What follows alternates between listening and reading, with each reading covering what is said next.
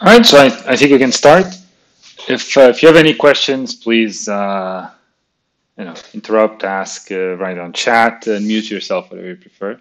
I'll try to give a light lecture today because it's almost we're like 2 hours away from break, and so I know that this is a bit harder to follow then. So I'll try to be light. Then I'll actually the second part will be more telling a story than actually showing some math, which hopefully will be a good segue into the break. So what did we do last time? Right. So we were trying to understand when is it that we can recover sparse vectors. Right. So we had a matrix phi. All right. So this was a short fat matrix, d by n. Right. Corresponds to an undetermined. Right. Less measurements. Each row is a measurement. Right. There was a vector x, which was our unknown. Right. This was a vector of size n.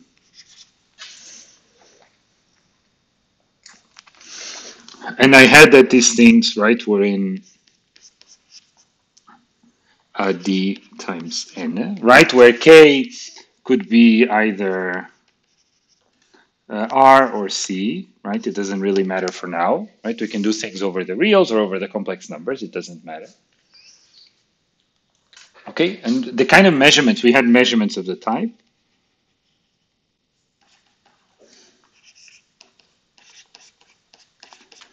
right, where y is d-dimensional, right? X is n-dimensional. D is much, much smaller than n, right? But X is S sparse, right? So this was the setting, right? Or we called it X, the L0 norm was smaller or equal than S.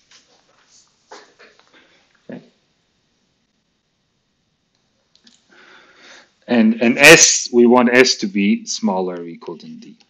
Right? And we were trying to understand when is it that we can recover, right? When can we recover X from Y? Okay, and I gave this whole story of how, right, this corresponds to doing compression even before we got the whole signal or thing we want to learn, right? And this is known as compressed sense, right? And just to put everything in back into sort of for us to have everything in RAM, what we define this worst case coherence, right? So if phi had entry, say phi 1 all the way to phi n, right? And then let's say they were all norm 1 for all j. Then we define the worst case coherence, right? So we define the worst case coherence as the maximum absolute value of an inner product between two vectors, I different than j, right? Okay, I'm just recalling things. And we showed, so the big theorem last time, so theorem, this is from last time, right? Or I should say last lecture, last week, was if S is smaller than 1/2 1 plus 1 over mu,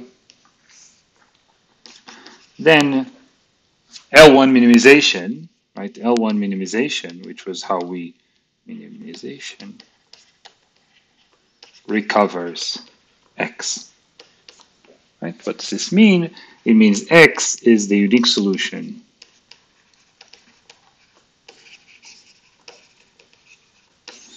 to minimum over all Z of the L1 norm of Z such that, I don't have to do that. Okay, I can still have Z such that phi Z is equal to our measurements. Right, and X is the unique minimizer of this. We call this L1. And what we showed is we can do this for sparsity levels as long as S is smaller or equal than this condition on mu. Okay, so this is what we did last time, right? We developed this null space property, all the stuff, but essentially this is the main theorem we proved last week. Now, this, of course, generates a lot of questions, right? Which is, the main of which is, how small can this be, right? So there's many questions that get motivated for today, which are just linear algebra questions, right? Which is, how small can we make um, how small can we make mu, right? And notice that, right, a question of this style, right, is now a question about packings, right? Because think about what this is saying. This is saying, can I put n vectors in the d-dimensional sphere in a way that they are almost orthogonal, right? Mu small means that every single pair of vectors is almost orthogonal. So it becomes now a packing question, right? How many vectors can I pack in a d-dimensional sphere such that they're almost orthogonal? Right, just making a note, this feels very much like a packing question, and indeed it is.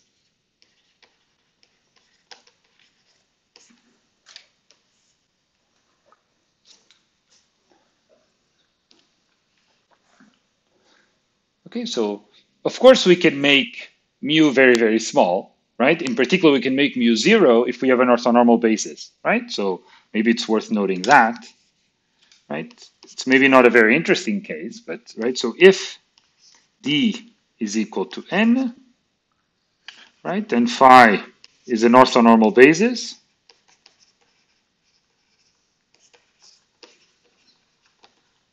then of course we can pick mu to be 0, right? I mean, all the vectors are orthogonal, of course mu is 0. But this is not interesting at all for our sake, right? There is no saving in measurements at all, right? This corresponds to no, this corresponds to no savings, right? I don't need any theory. If I'm going to take as many measurements as degrees of freedom in my signal, I don't need any theory, right? So how well can we do? Okay, so let me start with the bad news. Let's start with the lower bound. Okay, let's start by understanding what are the absolute minimum that we can do, and then I'll show you how to construct a good, we'll talk a little bit about how to construct good packings. And turns out that this problem of constructing good packings, there's countless open problems related to this, right? That come a lot for reasons that maybe I can't make precise. They come motivated from quantum mechanics as well. But let me give you a lower bound. Okay, and so I put the lecture notes on the forum. You know, in this part, if you want to follow through there and you have the calculations there, we're doing now the lecture 11 there. Okay. So we're going to give lower bound. So the goal now is to give lower bounds on mu. Okay, and I'm going to do it, now I can do it for complex numbers, right? Because if I get a lower bound for the complex numbers, then, you know, it's also a lower bound for real numbers, because I could just take vectors. It's for any vectors of the complex numbers, I could just make them have only real entries, right? So I can think only about complex numbers, okay? And so what we're going to prove is something, it's known as the Welsh bound. So there's going to be two theorems today. This is one of them. So this is an impossibility of packing type result, right? How do we prove impossibility of packings? So this one is a little different because it has a lot of linear algebra to help, and so we're really going to use linear algebra to do it. But in general, how do we prove that you cannot pack a certain amount of vectors at a certain amount of distance in a certain space? Right? The most classical argument for this are volume arguments. Right? If you need every pair of points to be at a certain distance, then for every pair of points, there is a ball around it that has nothing else. This ball will have a certain volume, right? By taking balls of this type, you can make them by making them a bit smaller in a way that they don't intersect. And so the union of all these balls needs to be small recalled in the space. And so the volume, the sum of the volumes needs to be small recalled in the volume of the space, and you get immediately an upper bound on the number of things you can place. Okay, this is known as a volume argument, and you can get at least variants of this with volume arguments. I mean, in a way, it's what's happening. But here, because there's such strong linear algebra, we can do better, and we can do a very precise argument. Precise to the point that the proof is also going to tell us what the best possible packings are. Okay, so we're going to do it, and you should try to keep it to pay attention when I take an inequality. When is it that this inequality is actually an equality? Right, and this will tell us when we have the best packings. Okay, so I'll state the theorem first, and then we'll prove it. Okay, let phi 1. Okay, and today is a nice class in the sense that I can write a lot of open problems, because once I start defining these things, there's so many open questions. Bn unit norm vectors.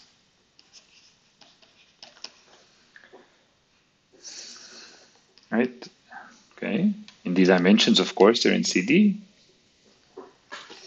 Right, they're worst case coherence.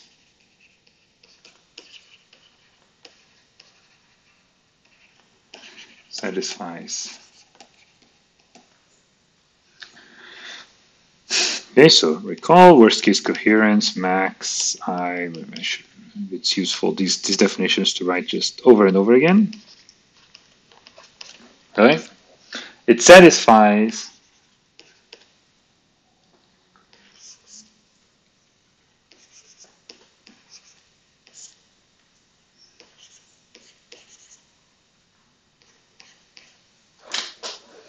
okay. And the way you should think about this is if for very large n, right? Maybe an observation is for large n. For large n, this behaves a bit like 1 over root d. Right? This is sort of the right scaling to have in mind. Right, because for large n, the n minus d over n minus 1 will be like 1. Okay, so how do we prove this? Okay, so let's do the proof of this. Proof is quite nice and actually pretty simple. Although, in a way, I like more the proof of the second theorem we're going to prove today. Okay, so we're going to make G the gram matrix of these vectors.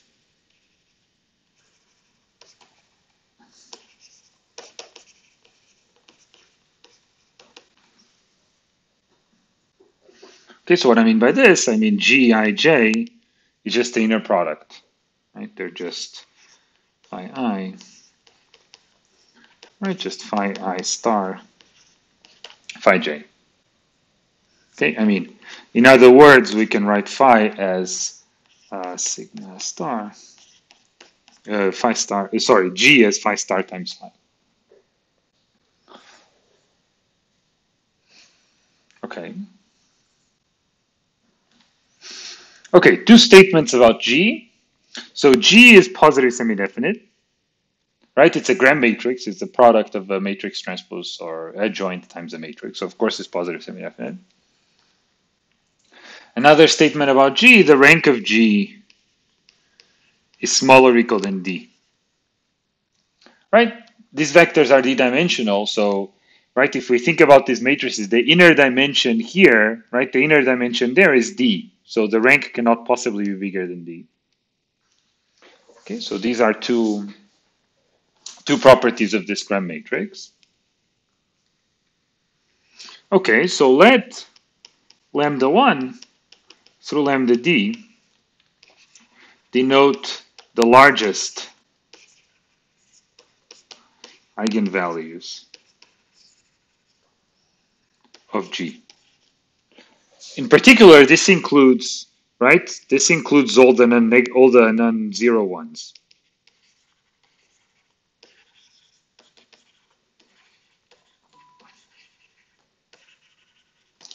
Right, because there's only at most D non-zero because the rank is smaller or equal than D, so this must include all the non-zero ones.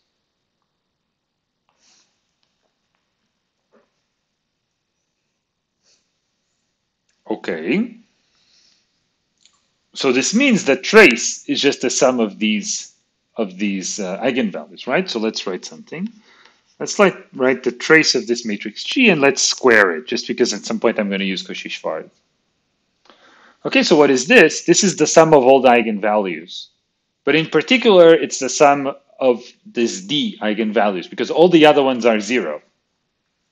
Right? So this is the sum from K from 1 to D of lambda K. Right? Because the rest ones are all 0 squared.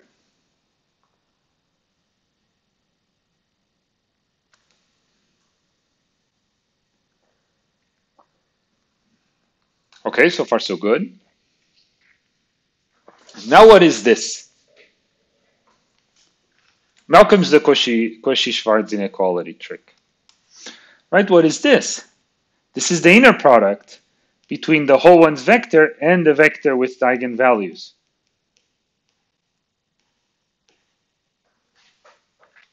Right? Because the inner product between these two vectors, where by this I mean, maybe I should use the same, maybe I should be a bit more, take advantage of space a bit more. The whole one's vector, inner product with the vector with all the eigenvalues, is exactly that sum, right? It's the sum of the products. I get exactly the sum of the eigenvalues. Okay. Small or equal by Cauchy-Schwarz inequality. Then the L2 norm squared, right? I have the inner product squared. Then the L2 norm squared of the whole one's vector times the L2 norm squared of the lambda. So it's the L2 norm square of this vector times the L norm squared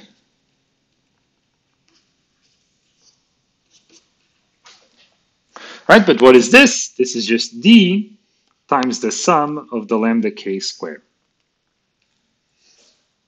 Okay. Okay, again, pay attention to this was the place where we had an inequality, not an equality. We're going to come back to it later.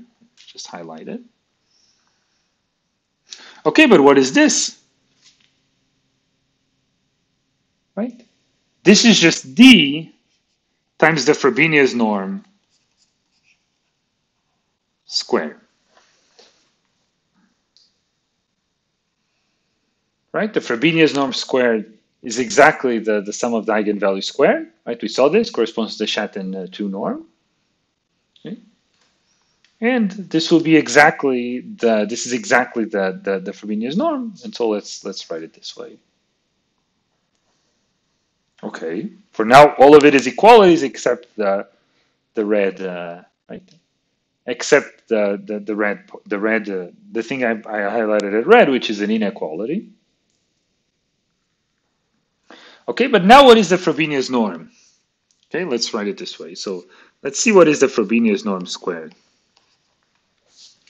Right, the other notion of the Frobenius norm squared is the sum of all the inner products.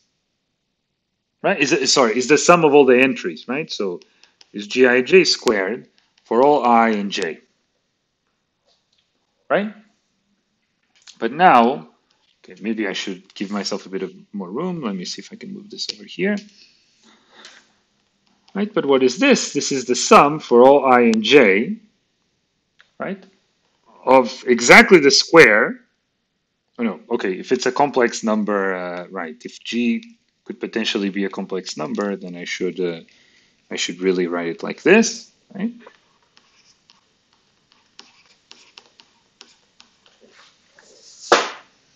Right? And so I'm already making coherence show up on the left. Okay, and so this is now, from that, it's big or equal, right? So I'm already having the inner products being big or equal than something, so I'm definitely in the right path. Okay, big or equal, then basically 1 over d times the trace of g squared. But what is the trace of g squared? Right? What is the trace? It's just the sum of the diagonal elements. But the diagonal elements simply has the norm of the vector squared. Right? The diagonal elements of G contain exactly, right? They contain exactly phi I inner product with phi I, which is exactly the L2 norm square of phi I, which is 1. Right? So then this is equal to n. The trace is equal to n. So I just get n squared like this. Okay,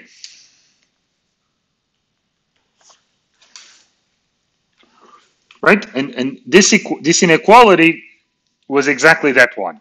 Okay, what I have at red you can ignore for now. Okay, so now how can I write this? Well, what is this equal to? Let's try to understand, right? Let's try to understand what this is equal to. Well, sum I and j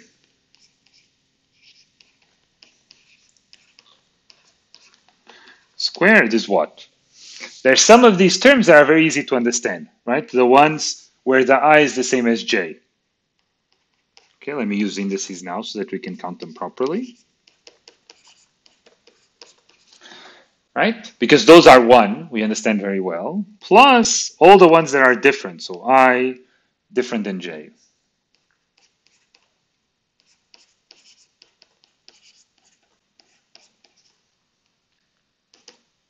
Okay, but now what do we know about this? So this is equal to n, right? Because the norm of phi I is 1. And those are equal to, I mean, whatever they are, right? We don't know yet.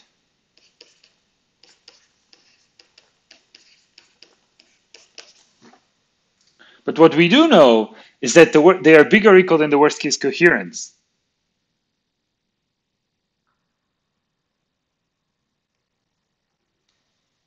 No, we're smaller or equal, sorry. Right? The worst case coherence is the minimum summon here. Right? The worst case coherence is the minimum value that you get in the summon. So when you sum all of them, like each one of them needs to be bigger or equal than the worst case coherence. Wait, so no, sorry. Okay, smaller. I keep switching my. Okay, let's take a second. So the worst case coherence. Okay, let's check to make sure that I don't do the signs wrong. So the worst case coherence, right? Where is the definition? Is the maximum between all these inner products of things that are different. Okay, which means that each element here, because they are different, each of these elements is smaller or equal than the worst case coherence, well, squared, right? Because we have squared. And so this is smaller or equal than n plus how many of these there are, right? How many do I have? I have n squared minus n, right? It's how many ways I have of picking I different than j, right? And each pair shows up twice in a different order, times mu square, right? Maybe I should write, right? I was confusing myself, so make sure it's clear. I should write here, right? What we know is that this is smaller or equal than mu, right? By definition of mu. Okay, and this was the place where I lost again, potentially. Okay, but now basically it's done.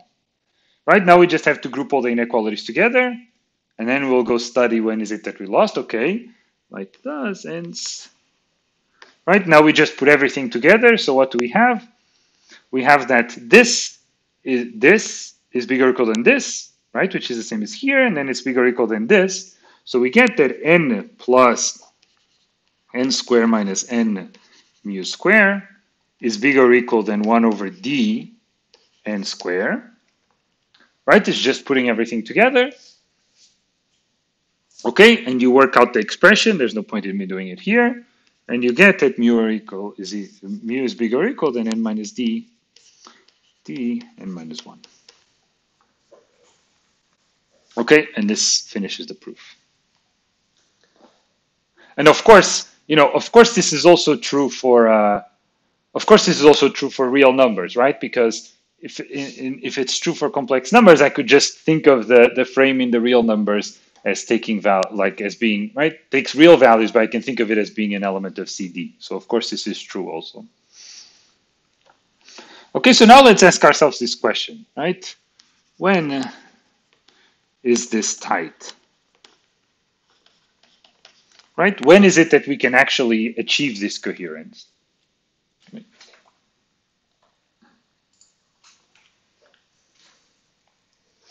Okay, so what we have to do is we have to go back and see where we lost, right? The only places that were not equality was the inequality in red and the inequality in green.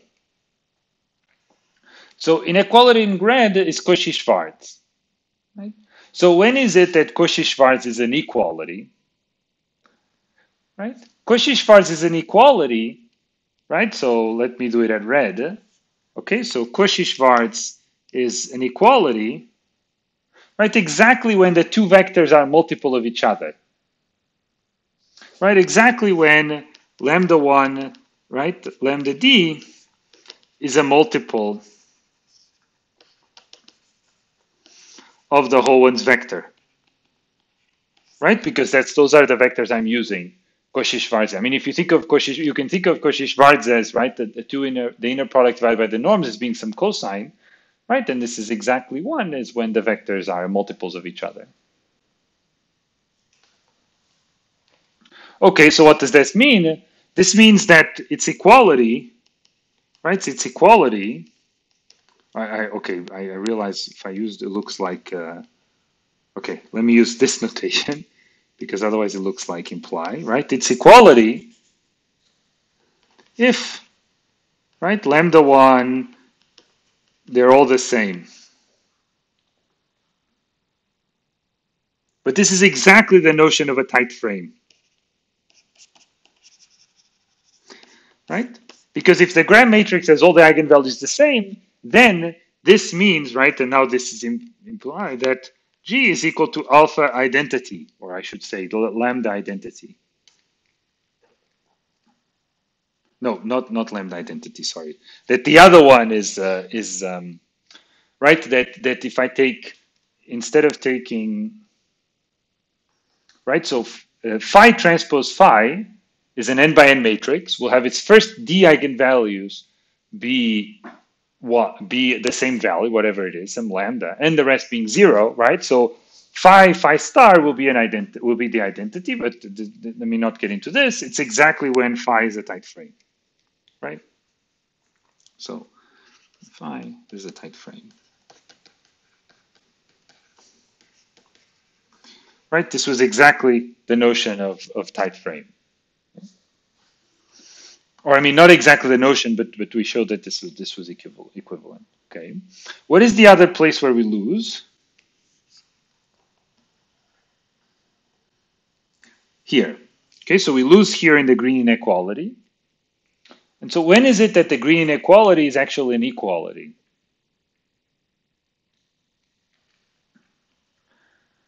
Right? The green inequality is an equality when all of these values are exactly the same as mu.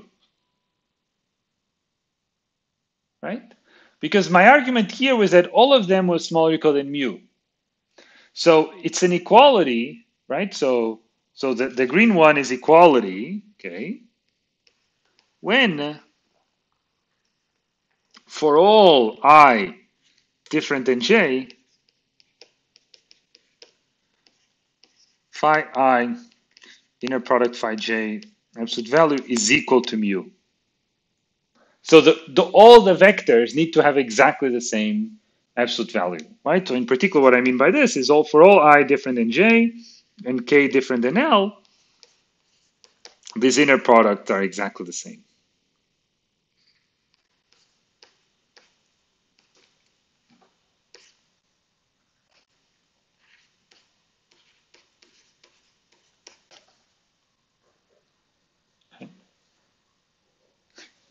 Basically, what this means is that the lines, if you have a vector phi I and you take the line, right, you take the vector that goes in that direction and then also to the other one. Basically, these lines are what's called equiangular.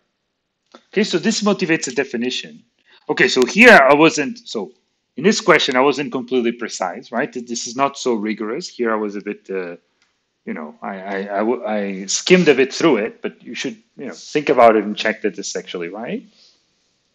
I mean, one way to check that it's right, is to show that if these two things are satisfied, you get an equality, right? And if you don't have an equality, then if neither of these things get set, if one of these things is not satisfied, then you cannot possibly have an equality, right? And this is not hard to show. But this motivates a definition of a very interesting object called an equiangular tight frame.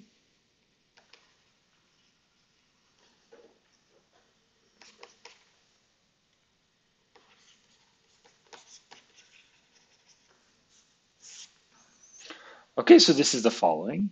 A unit norm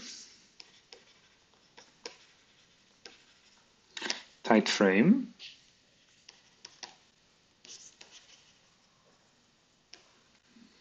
is equiangular or is called an ETF.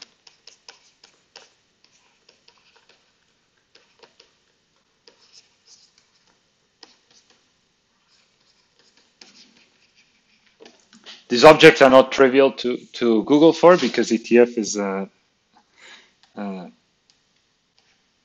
is a term very much used in finance and means something completely different. But if you search a cumulative frame, you'll find a lot of stuff about these objects. Okay, so it's called an equivalent frame if and only if there exists mu such that for all I different than j, phi I, phi j is equal to mu.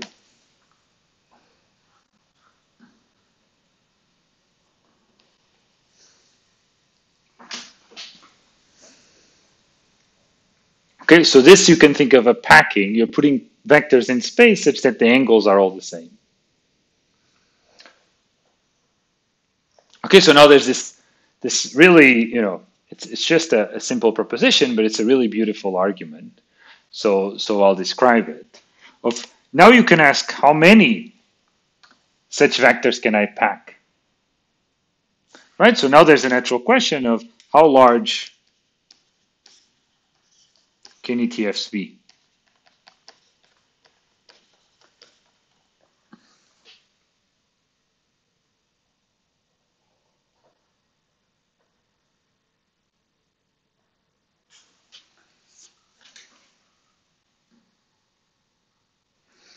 Okay, and this is really a very, very nice argument. Here's, I mean, we can do the proof here. So let me first write the proposition.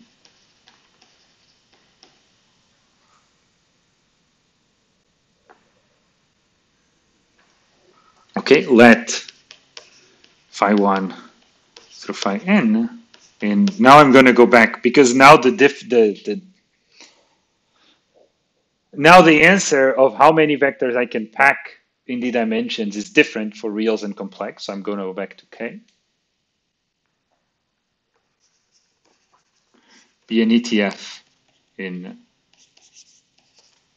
KD. Then, so if K is the complex numbers,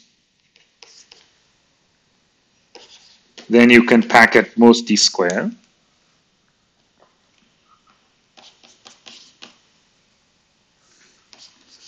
If K is real, then you can pack at most D times D plus 1 over 2.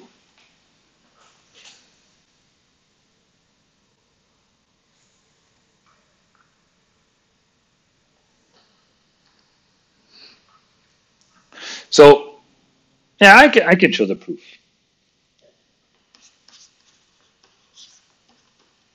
So maybe I would like to motivate the proof a bit more.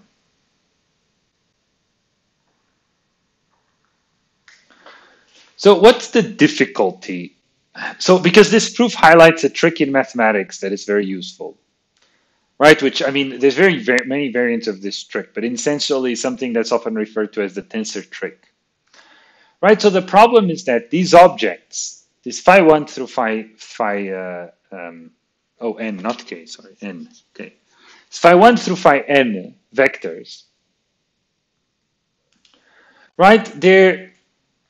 All we know about them is that when we take their inner product, we get some complex number whose modulus is mu.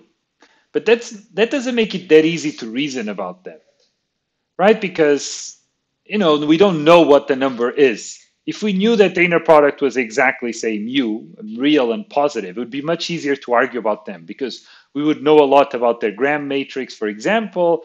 We know exactly what their gram matrix would be, and so we could reason about them a lot better. But what we can do is we can create vectors for which we know how to reason about them a lot better. We can create vectors for which we exactly know their inner product. Okay, and so the idea is to create new vectors psi I, and what they are, okay, I'm going to use MATLAB notation, but they're basically like the vectorized version of phi I star. Okay, depending, on your background and the style of notation that you like, you might think of them like this. You might think of them as just phi I star. You can think of them as phi I tensor phi I, right? I mean, these are all just different ways of saying the same thing. Okay? But what I mean by this, you take phi I times phi I star, okay? And now you think of this as a vector, right? We think of this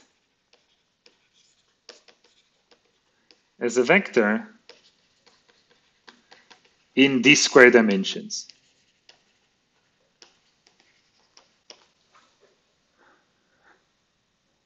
Right, so we're tensoring up these vectors. And the point is now the inner product of these we do understand. Right, so in particular, if I take phi I star, psi I, sorry, psi I star psi j, what is this? It's the inner product between these objects, vec phi I star.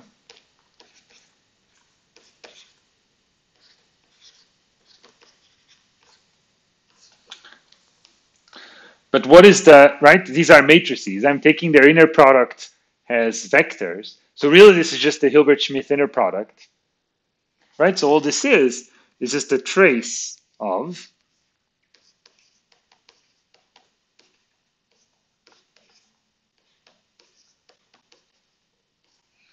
right? Because this was exactly how we, right? This is exactly the inner product of matrices. Oh, I'm missing a star. Of matrices viewed as vectors, right? This Hilbert-Schmidt inner product or the Frobenius inner product. I mean, it has different names in different places. Okay, but now what is this equal to? Now I can start moving on things, right? So this is now the trace of, okay? So I get phi I star star, which is just phi I star, ij, ij star. But now the trace is cyclic, right? I can move on this phi j to the other side. Right? So this is trace of, by cyclicity of the trace, phi j star phi I star phi j. But this is just now a number, right? Because this is a number. This is another number, in fact, the same number, or the number conjugate, right? And so what do I have here? Right? This is exactly just the inner product of phi j. I mean, let me use phi I just so that things are, right? The inner product of phi j with phi I, which is the inner product of phi I with phi j bar, right? Times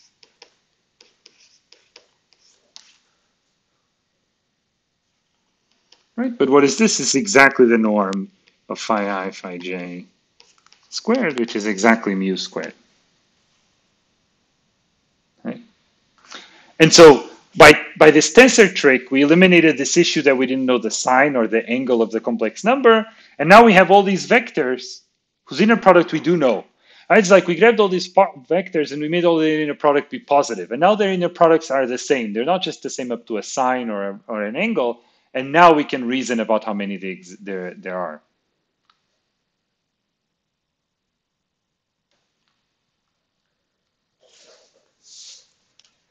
Yeah, of course.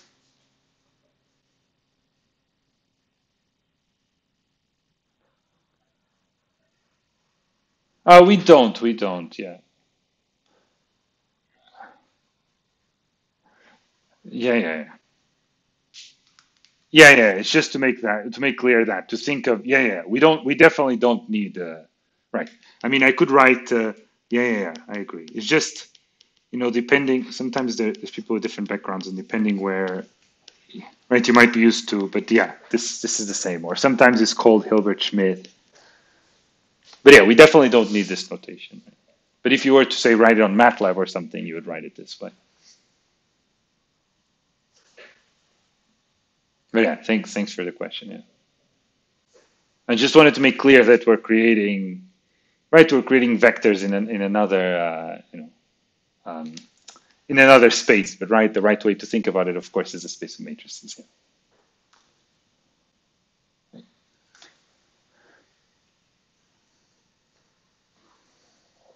Okay. So now we can take. So now let's take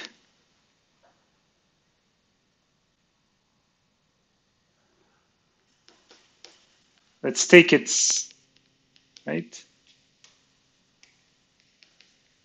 Let's take its gram matrix or their gram matrix.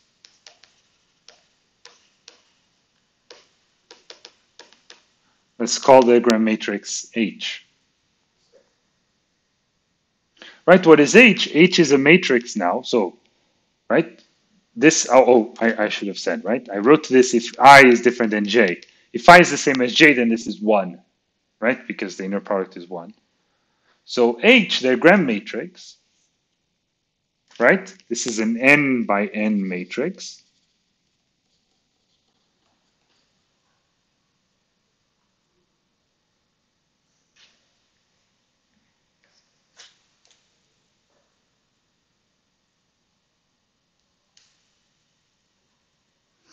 Okay, so what is this matrix?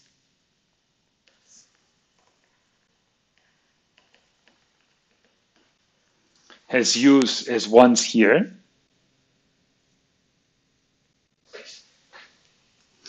right? And it has mu squares in the diagonal,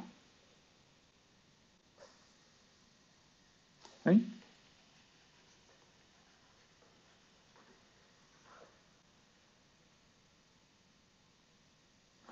Okay, so what is this equal to? I mean, I can write this as, right, all in the outside diagonals is all mu squares, right? So I can write this as, it's like mu square times the whole one's matrix. I can write it as 1, 1 transpose. Plus, in the diagonal, you get 1, so I should do 1 minus mu square identity. Okay, but what is the rank of this matrix? Right? This is positive semi-definite, right? And this, as long as mu is not 1, as long as mu is strictly smaller than 1, right, which we need to, otherwise, two of the vectors are the same, right? So since mu square is different than 1, right, this has full rank, and this is positive semi-definite. This is also positive semi-definite, so it can't take away it can't zero out any of the eigenvalues here. So H is really strictly positive semi-definite, right? All the eigenvalues are positive. And so this means in particular that the rank is exactly equal to n. Right? On the other hand,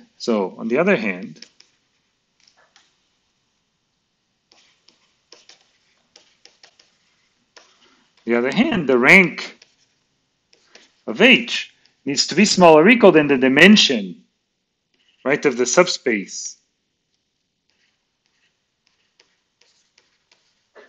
Right? The dimension of the subspace spanned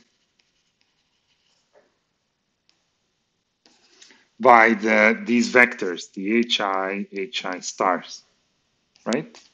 For I from 1 to s to n, right?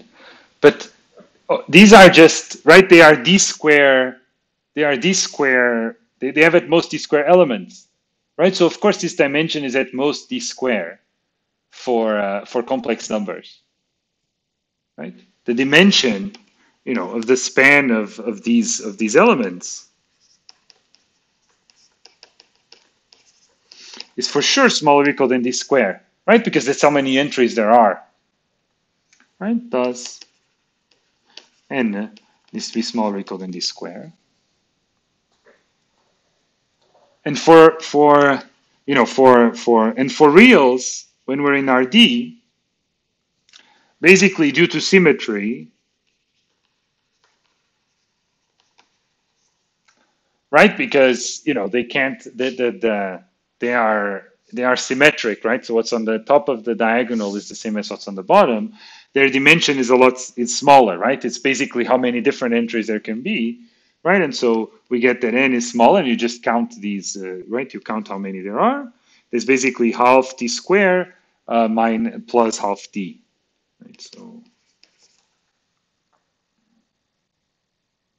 right? So usually this gets written as you know half of d times d plus one, right? It's half of the non-diagonal entries plus d, right? The non-diagonal entries are d times d minus one.